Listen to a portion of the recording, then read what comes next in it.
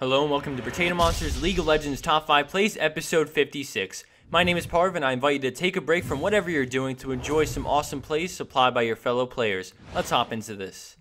At number 5, we have Lepompt on Lee Sin, and he's been farming top lane when suddenly Maokai ganks from the brush and he's condemned into the wall, taking some huge damage, but he lines up an excellent ultimate to buy him some time as he runs towards his tower. Avoiding his death, he shields at the last second to stay alive against Silver Bolts and decides to actually Q Maokai and quickly bring him down with the help of the tower. He then runs into the brush and waits as Vayne is forced to path his way, picking up the turnaround double against all odds.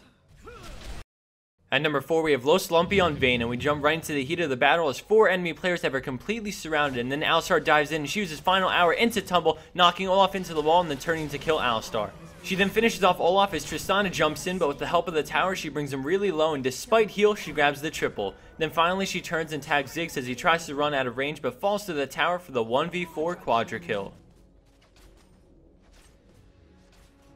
Coming in at third place for this week is Katsuebi on Morgana, and at the start of this play she's rushing in towards Baron knowing the enemy team almost has it. She runs in laying down Tormented Soil, ulting instantly picking up a kill as her W steals Baron, and then she grabs the quadra kill from her ultimate and then turns to pick up the Penta off Taric. GG. At second place, coming from a high elo bracket, is Lepaka on Nocturne. His team has come to contest Dragon and he rushes in towards Kennen to try and help out his carry. Together they grab the kill on Alistar and then they switch to Sivir as he brings her down very quickly and actually kills LeBlanc with the same Q for the triple. He then makes his way towards the remaining enemy players, bringing down Dandin for the quadra and then flashing to catch GP for the pentakill. What I really liked about this play is that Nocturne isn't as prevalent as he used to be, and to get a pentakill with him in such a high elo game where pentas are scarce as it is, it definitely earns its number 2 spot.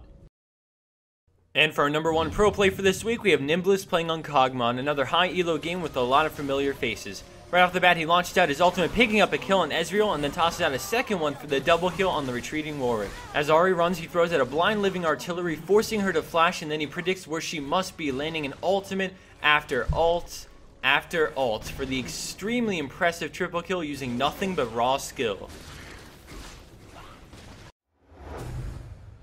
And for a bonus clip for this week, we have Dionysus on Tristana, and she's currently fighting the enemy Trista. She exhausts and jumps in but gets knocked back. The enemy Tristana then jumps in for the killing blow, but she hits him mid-air with her ultimate, knocking Triss into Lux's laser for the kill. That was a close one. Thanks everyone for watching, and I hope everyone enjoyed this episode. Have a wonderful weekend, and I'll see you back here on Tuesday.